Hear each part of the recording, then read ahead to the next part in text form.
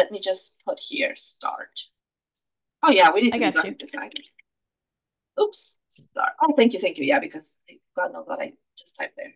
Okay, thank you. So let's jump into chapter 12. It's Did other you start the aesthetics. recording already? Yeah, the recording starts automatically. Oh, got it. Okay, sorry about that. But yeah, but the start and end help because that's when they automatically, I think, makes the cut so that whatever we discussed before is not in the recording. Same thing with end. And if I type start now, which is what I'm going to do, then it takes the second start. It doesn't go with the first one. So let me do the second start now again. Now it starts. All right, so let's discuss this chapter. Before I do that, let's just take a quick look at the climate chapter. I'm going to share my screen here. Share this one. Okay, so this is the document that we have with all the chapters that we have gotten so far and who is assigned to do them. So thank you guys for understanding that I couldn't be here last week, but now we're definitely going to go through chapter 12. Next week, we have Kaya, who's going to walk us through chapter 13, which is how to build a plot layer by layer, so that things are starting to become more complicated and how to add more things to this plots. The following weeks, we don't have anything. So scales and guides, coordinate systems. So we need to figure out who can do this. This date, I can't do any of these two chapters because I have to prepare for a conference. My talk is exactly this day on October 23rd. So I can't do any of these two. So if anybody can, please just sign up for these two chapters. And then we need faceting too, but that's in November. And then we have a few others for November already lined up. So we are more than halfway through the book. So that's great. So that now we can focus on our chapter. So now that I have, let me see what I'm screen sharing. Yes, you're looking at my chapter here. Okay. So let's go through chapter 12. Like I said, we're going to discuss other aesthetics that we haven't discussed before, including how to do or how to scale the sizing of any objects that we have or any of the geoms that we have on a graph, how to scale the shapes, which are going to be like if we have a circle, if we have a square, if we have a cross in one of the geoms. Also how to scale different line types. So it doesn't necessarily have to be like a solid line. It could be a dashed line. It could be a point line or dotted line. And then how to work with manual scales, which is the one that I use the most. So if we want to set, if we want to like sort of override the scales, whichever it is, color, size, shape, line, if we want to override that and we want to set the values for that scale, that's what manual scales are for. And then the identity scales. It's a very short chapter, so let's go through it. So first, let's discuss about size. So the size aesthetic is typically going to be used with points and text. And essentially what we're doing is we're scaling the size of the points or the geoms that are on the graph.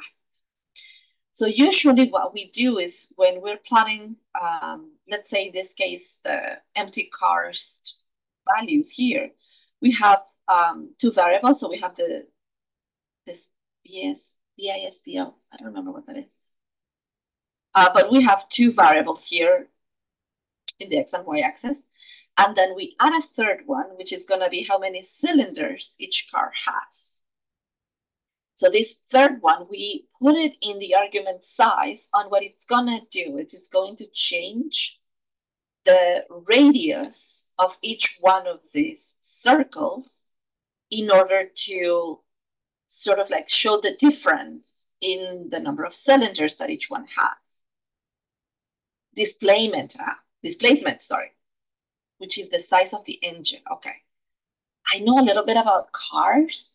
I know them names in Spanish. So when I see these names in English, sometimes I'm like, I don't know what that means.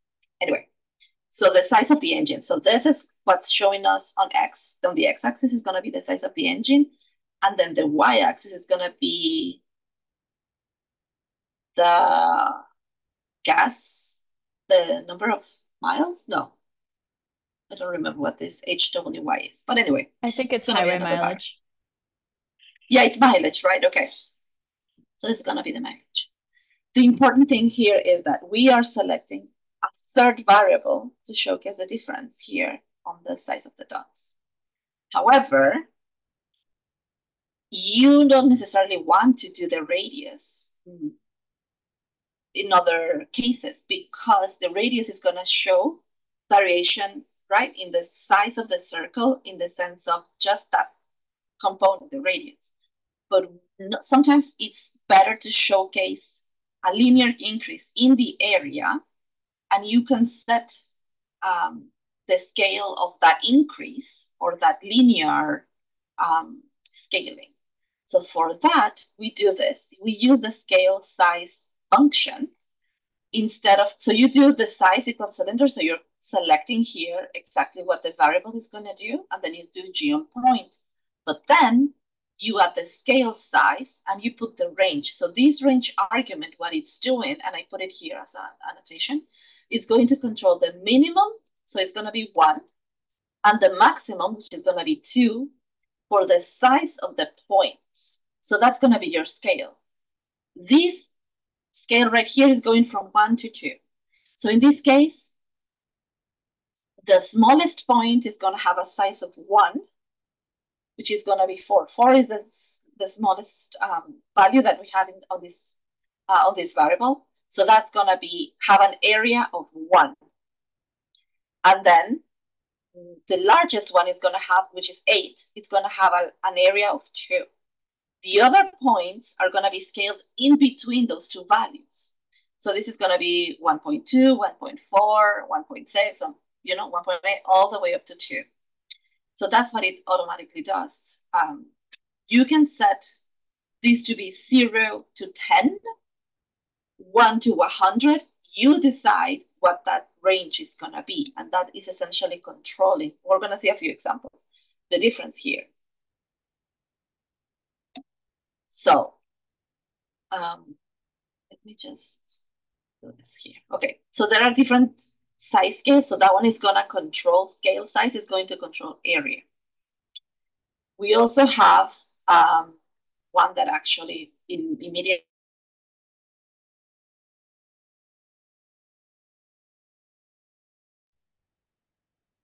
I think we lost Gabby, didn't we? Yeah. Okay. Maybe she'll come back in a minute. Yeah, let's see. Yeah, I don't know how deep we want to dig into it, but I understand displacement as like it's the size of the cylinder. And so like the larger the cylinder, the more powerful the car is. I don't think we really need to know it, but I just No, I was just curious. Yeah. I also I've don't just know used cars. yeah, I've just used MPG so much that like I've like looked at it so much that one time I was like, what is displacement? Like, but I think she's coming back. There you go. Sorry You about back, Gabby? that. Can you see me now? Yeah, we got you. Okay, sorry about that. Let me see. I think this is my screen. Let's check. Yeah. Oh no, you have my other screen. Wait. Stop sharing. Share. I think it's this one. Share. Yes. Okay. Sorry about that. So here, okay, so there are other size functions. The important one is that you can, so that you remember that you can have another one for specifically area, but that one, the scale size controls the area of in this case of the circle. But you also have a direct one that's going to have area and another one for scale radius. radius, sorry. And then we're going to have scale size bind, which I'm going to explain in a little bit. But you also have scale size date and date time, specifically to handle date and time variables. So when we talk about radius, which is exactly what we were doing here at the beginning, but if you want to further customize the radius scale, then that's when we use this one, right? Scale radius. So let's say, for example, that we have the radius of all the planets in our solar system. So we're going to have this graph right here when we're going to determine that the size is going to be the radius, which is this column right here, right? And then we're going to say, so this is how it's going to look like. We haven't included any scale so far.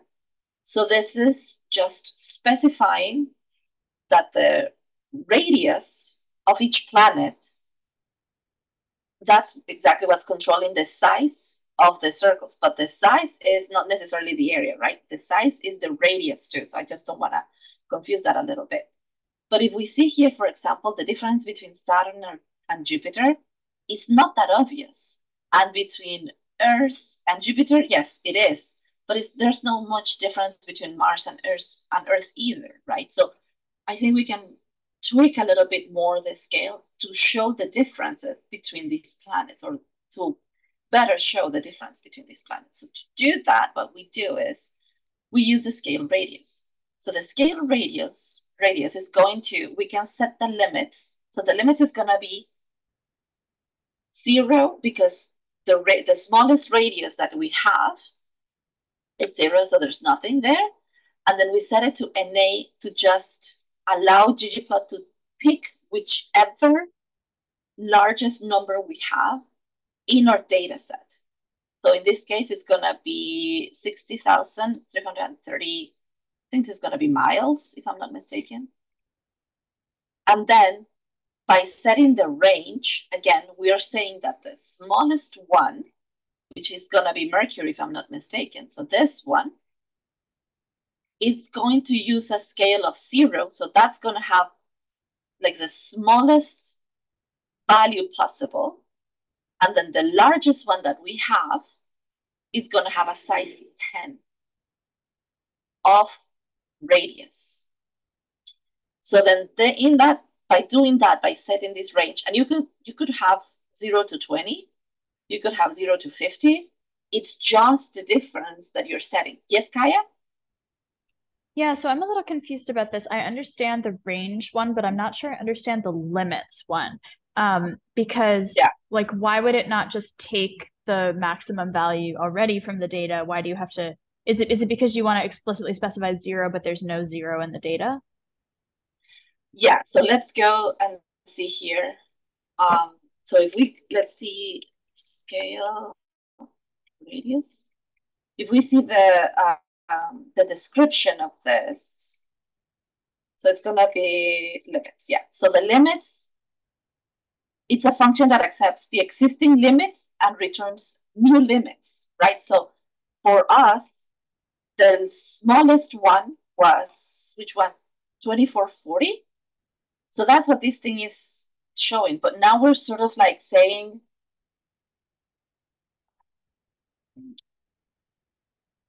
maybe let's do this. Maybe let's do it like, I don't know if this is going to accept it. I think this makes sense. Let's compare the two. Like by default, it would just take the smallest and largest value from your data. But if you want to tell it to do something other than that, you have to specify limits. Yeah, so I think this example, what it's showing you is that you can set the limits because your smallest size is not 0.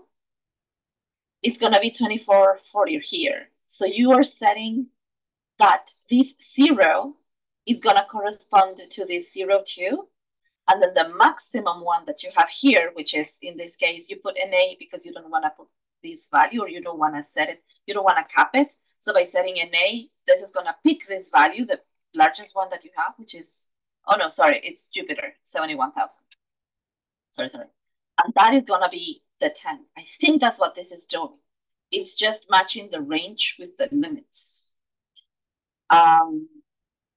So then that's what because if you see here, you start here with 20,000. This is not to scale, right? 20,000, 2,000, 20,000. Yeah. Why does it have 20,000? Let me see.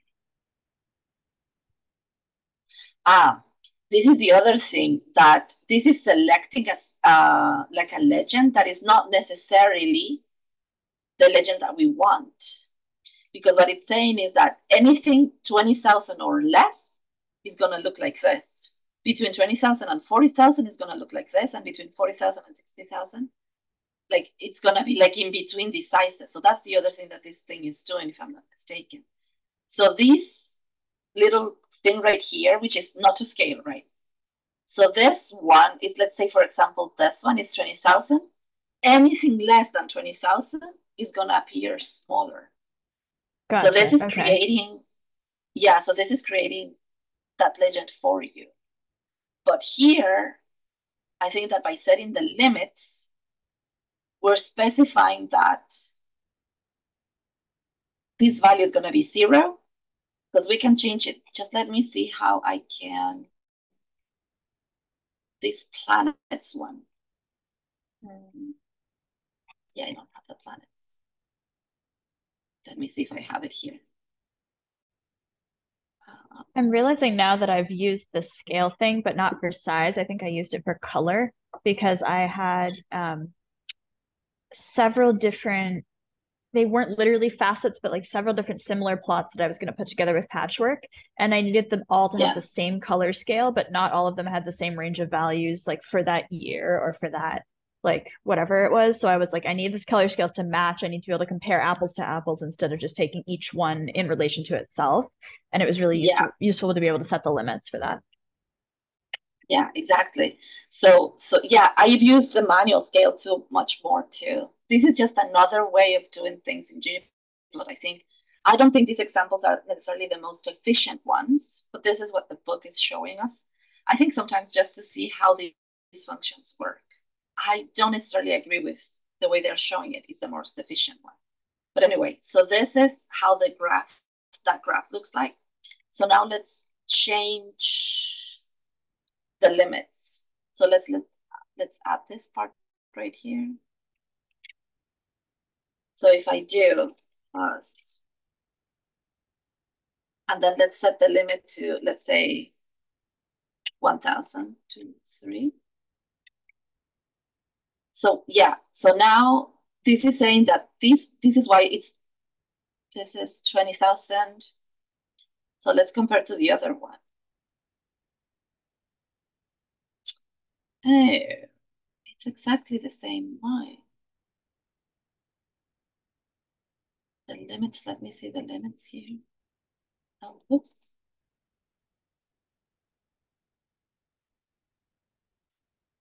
And now let's put 0, which is the way they have the example.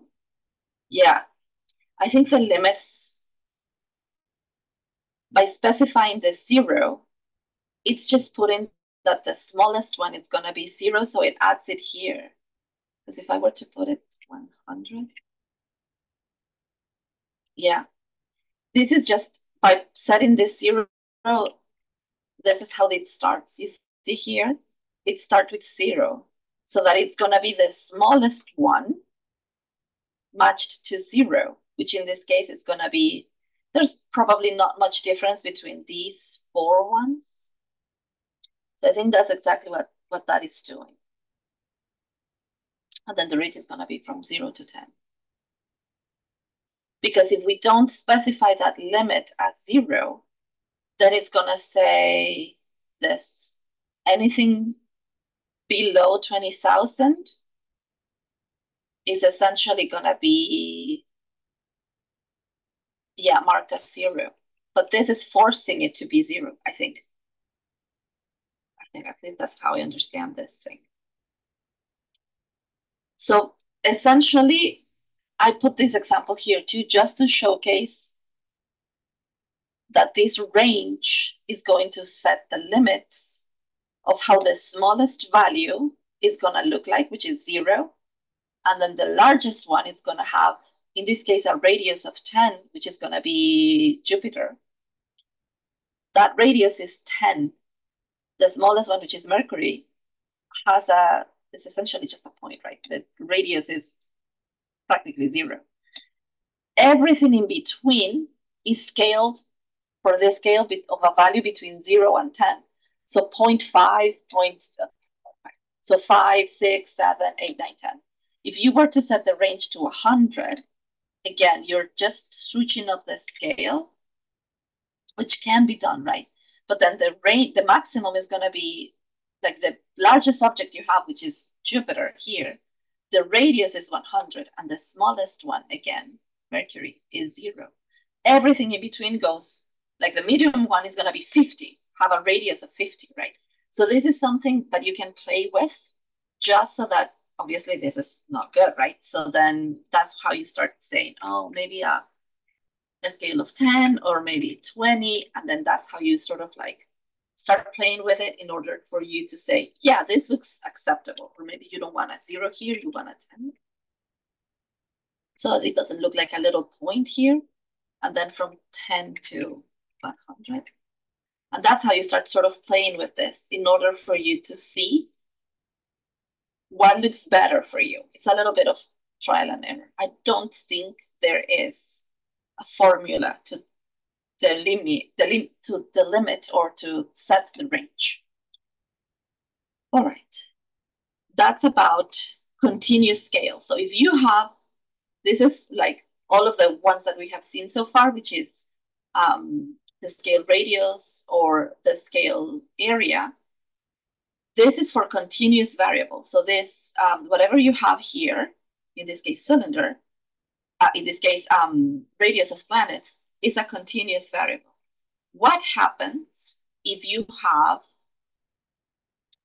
a discrete variable, or you want to make a continuous variable, but then you want to categorize it into levels or into a discrete variable? So that's when you use the scale size bind. So you want to have binned intervals rather than a smooth scale, right? So then this is going to be very useful, like I said, when you want to categorize size into distinct levels rather than a continuous gradient. So that is going to make the differences between your points more pronounced. So again, there is no automatic way of doing this. Like you have to say, this is how I want my data to look like. So to do that, what we do is, again, you set your variable to be whichever it is that you want to showcase here in the size. You make your points, and then you add the scale size bind. So look like, this is how it looks like. You see now that you have this like little, even you can see here that there are like these little boxes for anything that's going to be lower than 20. This size is going to be for anything that's between 20 and 30. This is for between 30 and 40, and this is above 40. So that's exactly how they are set right now. You can obviously customize it a little bit further by using guides. So the guides are going to be the ones that are going to help you, for example, make this, any changes that you want here. For example, the direction. If you don't want the guide, the legend to be one vertical line, you want it to be horizontal, you change that with the guides, and then you say that the direction of the guide pins is going to be horizontal now. The other thing that you can do is, if you want this to show the limits, so if you want to go from 10 to 20, from 20 to 30, 30 to 40, 40 to 50, like those limits that you can also change and customize. But if you wanted to show the limits, then that's how you set it with inside the guides function. And then within the guides, you set the size, and then with the arguments, guide bins to show the limits as true. You can, it depends, right? If you want it to look like this without the limit, and it's just showing you like the higher value for each one of the bins, or if you want to show the lowest and the highest for each bin. And then I didn't know this, so I think this is super cool. If you want to add like a little arrow that is showing the increase of that and the direction of that legend, you can do that inside guide. And again, you specify that you're going to be working with size. And then you say that for those guide pins that we had been working with before too, inside that argument, you're going to say that you want the axis color to be red, blue, yellow, whatever you want to put in there. And then you're going to say that you want an arrow with axis arrow. The length of the arrow, you want it to be if you want like the direction of where the point of the arrow is going to go. So the end is going to be first and then type is going to be closed. So there are different like arguments here that you can customize to make the arrow. You can have it to have 2 points, to have like a end here to be a circle. You can customize it whatever way you want, or the arrow to go in the different direction in case you have reversed the order so that the 40 is up top and the 0 is on the bottom. So you can customize this as much as you want. Then let's talk about shape. So we have talked so far about size and how to customize all the different sizes of your circles. However, you don't necessarily just have to work with values. You can, with circles, you can also work with other types of geoms. So in this case, for example, we have, again, with this car data frame, we are setting again to have this displacement to be our x-axis and the mileage on the y-axis. But instead of saying size, we're specifying shape. And the shape is going to control what type of shape your geom is going to take. So we're saying that we want points, that's the geom. But the points don't necessarily have to be points. They can also be triangles, they can be squares, they can be little crosses. You can control whatever you want. A cool trip to have, and I never understood why, is if this variable that you're selecting to be in shape, if it's not a factor or a categorical variable, let's say it's going to be like a continuous variable, a numeric or something like that, then just by forcing it to be a factor in here is going to help so that you don't have to make any transformations. With that, you're just forcing it to be a factor here in case you forgot to do that before with your data set. So now what you have is that each one of the values in your legend or inside your graph is going to have a different shape. And you can also control what shape it comes in. This is what automatically ggplot does for you. You can also choose in scale the scale shape function. You can also choose to have it a solid, or if you want it to be filled, if you want that shape to be filled, or if you want it to be solid, well, solid false equals empty, right? So if you want solid true, it's going to be filled. It's going to have like this guys right here. But you can also specify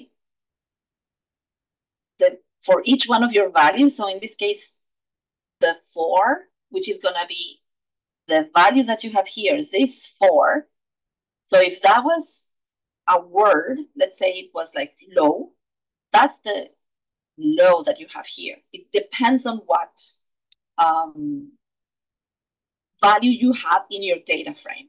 And then you specify the type of figure that you want it to. So this is the scale shape manual that allows you to specify the type of shape that you have specifically for each one of your values. If you don't write the 4, let's say you only have values equal 16, 17, 1, and 2, this is going to go in the order of appearance. So then you don't have to necessarily say 4 or low or whatever category you have there, right? Like it's gonna, you can specify just a string of values, 16, 17, 1, and 2. This corresponds with, if I'm not mistaken, there is shapes in our numbers. There is, yeah. So let me see if you are seeing what I'm seeing. Yes. So this is like, you can find it just by saying what shapes you have in R, just by Googling it. And then these are the values that you're gonna end up with. 21, 22, 23, 24, and 25 can be colored, but the outline is always gonna be black, or you can change also the color of the outline too. But 15, 16, 17, 18, 19, 20 usually are gonna have the same color in the outside and in the inside. And then the other ones are gonna be like essentially empty. So this is a way of having that. And then that's it for scale shape manual. Okay, let me see the chat because I see some things here. I think yes. I think Kaya, oh well, Kaya can fill in if I paraphrase this wrong, but I think she was looking for a quick reference for some of the shape options. There's a vignette in ggplot2 that I linked, but you can also do the function vignettes, quotation, ggplot2 specs, and then it will pop it up. And then it will just give you some code that you can run it. I don't think it will actually have the picture, but it has some code in here that you run and it will output it for you. It looks like it does give you it outputs the plot, but that's not something I'm gonna remember. I was hoping there'd be like a shortcut, but I don't think there is, which is fine. Maybe I see what you mean. So you want to show this like just a little function and say, like, show me this numbers in parentheses, and it will like plot that. Which would be really nice. I could write that. I should write that. Yeah, you could write your function. Well, I'm like sure. Oh shoot, am I? Oh, okay. What you could do is you could have your own. So what I have is I have like my own tool set that I have as a package. So like what you could do, and I might actually do this because this is nice, is you could just do a wrapper function around that code that says show plot shapes, and then just run that function for your own personal package. I'm doing that today, so. Yes, that's gonna be in. You can put it in your own like personal package. That's what you're saying, right? In the Kotlin package, and then there's that function. But if you can share the function with us in Slack, that would be amazing, because I don't think that's gonna be too difficult to do. And in fact, I'm pretty sure that I have seen it. If not in this book, there's maybe another book that already has it. But yeah, essentially, you want this, right? Like you want the whatever number it is associated with each one of the shapes. So yeah, if you have that, if you create that, please share it with us in Slack, Colin, because it would be super useful. I always have to Google it. I never remember what 17 is. Who does, right? Anyway, the same thing with line types. So when you're dealing with lines, you can also change the line type that you have. This is not used so much. I feel like we color the lines more than changing if it's dotted or if it's, a solid line. But for whatever reason, let's just see how it is. Oh, you use line types a lot? Oh, then let's go through this. So essentially what you have is going to be a variable that it's going to be obviously continuous one.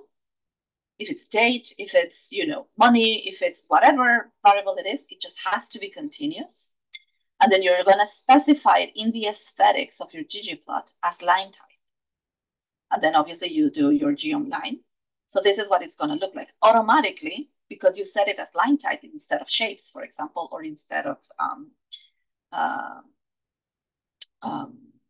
size. Then you're going to have automatically different type of lines for each one of your values.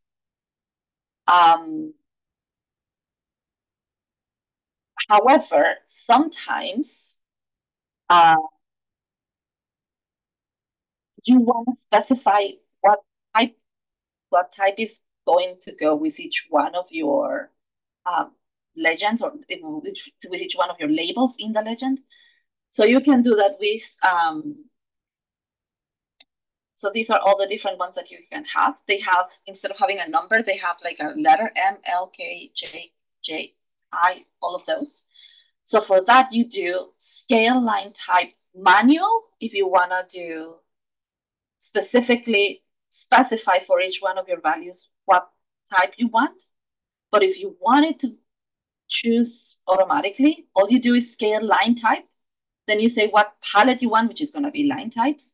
And then you can also specify the NA value, that whichever you want, which is going to be either one of these letters, or if it's dotted, if it's dashed, if it's solid.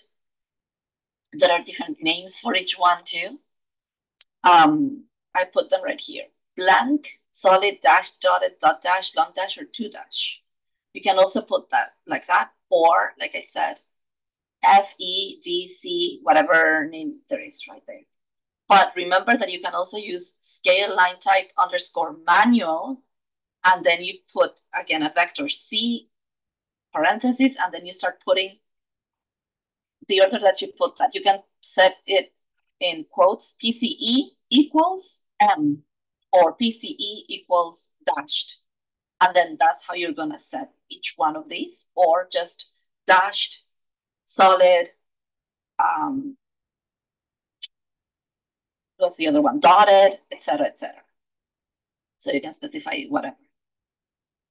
You can also change the color. So let's see how to do that by using the manual scale. So you can change the line type that you want.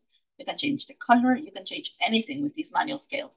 This is more how I work. So let's see some examples. So for example, let's say you have, in this case, they just made, they're just graphing by year this Lake Huron, or Horon, I don't know how you pronounce that lake. I think it's in Michigan. And then you're setting here the level in feet of those of that lake based on each year. And you have two lines because you have the two different levels that you have. So it could be like the lowest, and you can have the highest value here. You have essentially two categories that you want to showcase in your graph. So if we do, again, you have your aesthetics, and you have that is going to be year, and then you set the geom line, your first one that is going to be your level, and then you're going to add +5 because that's going to be like your category of like your highest, and then your lowest. They're just creating this level -5. You could have that in your data frame, right? Like set like lowest level and highest level. But in this case, in order to create that, they're just adding a 5 and subtracting a 5. And then for each one, you're setting the color to be red and the color to be blue. So remember, this is outside the aesthetic, because if it was inside the aesthetic, then it would be something different. So by putting it outside of the aesthetic, you're changing the colors. However, if you do it like this, exactly, when they are coming from base R into ggplot, this is how they do it. But the problem with doing it like this is that they won't get a legend. If you see here, you don't know which one is which.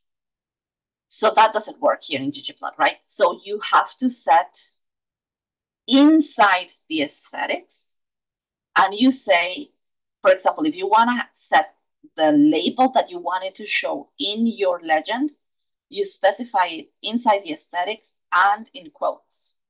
So let's say you have the lowest tide, highest tide, whatever you wanted to have that label in your legend, that's what you put inside, for each one of the colors, but they have to be inside the aesthetics. If it's outside, it's just gonna, you can use it, right? But it's just gonna change the colors. So now what we did here is we created two different legends two different levels in the legend. So that's great. And we know exactly what each one it is, but we want to change the color because these default colors that ggplot has are horrendous. So how do we do that? So you add the scale color manual, and with that you can change whatever title you have in your legend. just by saying it, I think this is going to be name. I don't remember exactly what the argument is, but you can just start with it. And in this case, it's going to be direction. It could be height level, whatever it is that you want it to be, the title of your legend. That's what's going to appear here. And then the values. So your values, you can again say just red, blue, because those are going to be the colors, right? You can also use hex values, or you can use the CBG, whatever it is. I usually work with hex values, but let's say you know the names of the colors, so you can just say red and blue. But if you have and you remember the name of the value of that little label, if it's above, you can say that I want above to be red and below to be blue.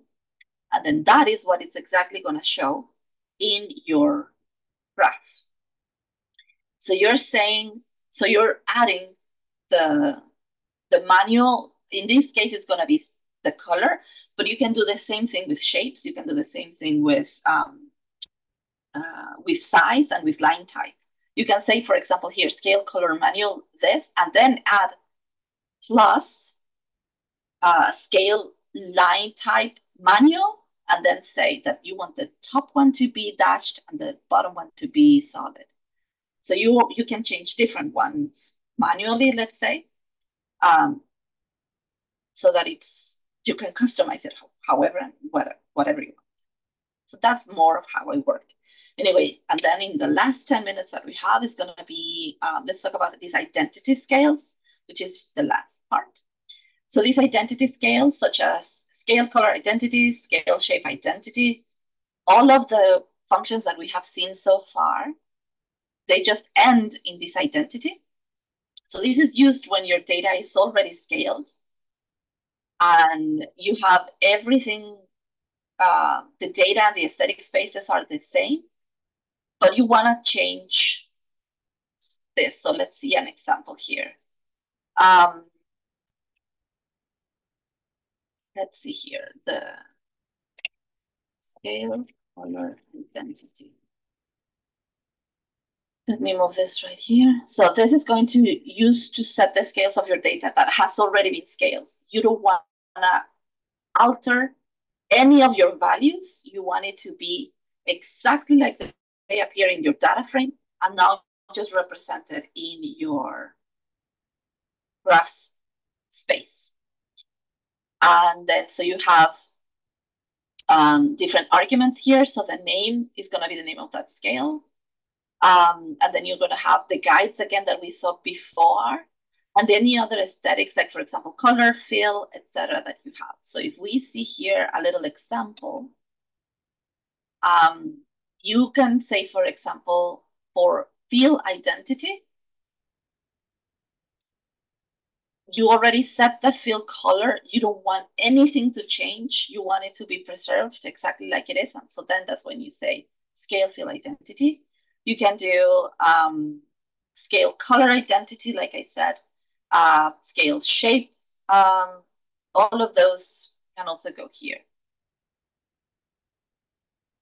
And then, oh, my ad block has been updated. And then that's it. In this example that we have here and that the book was giving us, let me just make a quick look to see if there was anything here.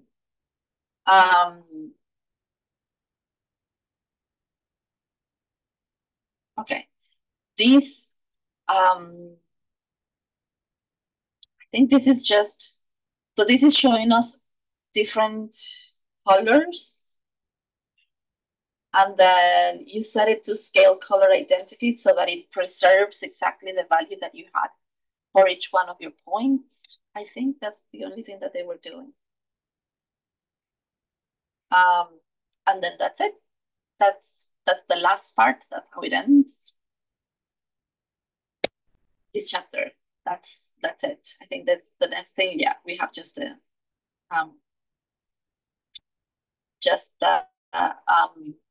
videos. So anyway, yeah, I have never used scale identity either. I think that I customize my graphs so much where I have all the manual scales set the way I want them. So then I never use identity. And I also The other thing that I don't do is, so in this thing, let me see if I can share again my screen.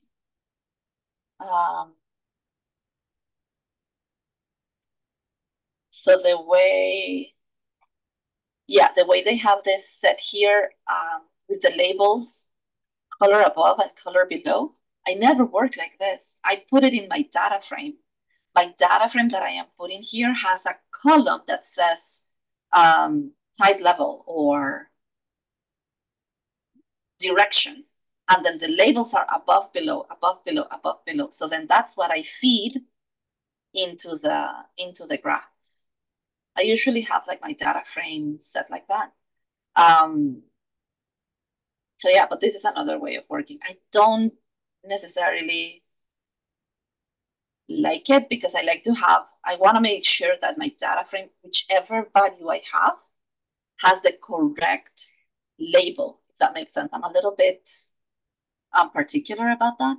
So I think that this is, if you don't know exactly how this works, you might, I don't know, it's like altering your values inside ggplot. I'm not comfortable with that. Like I like to have all my values in my data frame exactly like I want it, and then just represent them using ggplot. But it's different ways of working, right? Mm-hmm. That's it, you guys. I went ahead and I put a wrapper function into not the chat, but in the channel. It just basically wraps, it just wraps that code from the vignette, and then you can put it where you want. I have a personal package that I use for like things like common things that I use, and so I just called it show ggplot shapes. You put it wherever you want, make sure it's installed or loaded and attached, and you can just do show ggplot shapes and it will show them. So perfect. Thank you so much, Colin. Yeah. So you put the link to your repository package, to the repository of your package, or no? I don't know if it's local. I mean, there's only like a couple functions in there. They're just like utility functions that I use. It's just like, oh, okay. It's for like my personal use. So like I have like some functions in there that just do convenient things. So like things that I do over and over and over again, like I just have like functions that I write. And I don't even think I have it. Do I even have version controls? I don't even know if I do. No, but it's just like a personal thing. It's not like a I open. always wanted to do that. It's nice because there's certain things that I do over and over again that I'm just like, I hate doing this. So then it's just like, let's just make a function and make this easier for me and my workflow. And so, but the only limit of that is like, if I do have to pass it to somebody, then they have to have the package. But they have to install. Yeah. I love like, that. These are things like the one thing that, and this is beside ggplot, but like things that when you're working, you're just like tired of doing. Like one thing is like we have internal packages that we have, and so like I hate having to like do all the typing stuff for it to do it. So I'm just like, you know what? I'm just going to create a function that just does this for me. And so it's just like install internal package name, and it does everything that I need it to do. So little things like that.